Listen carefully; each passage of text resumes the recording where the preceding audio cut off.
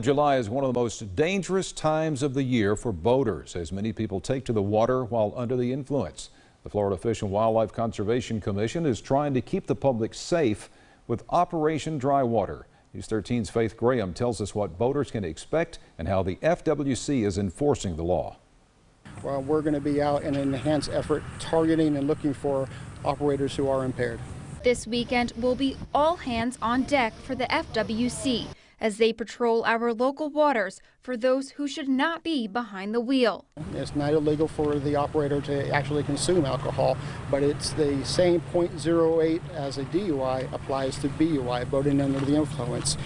Ramos says when conducting safety inspections, they also look for proper sized life jackets, a throwable device, and other safety items. We'll look for fire extinguisher that's in good operating condition, flares, a sound producing device, and an updated registration.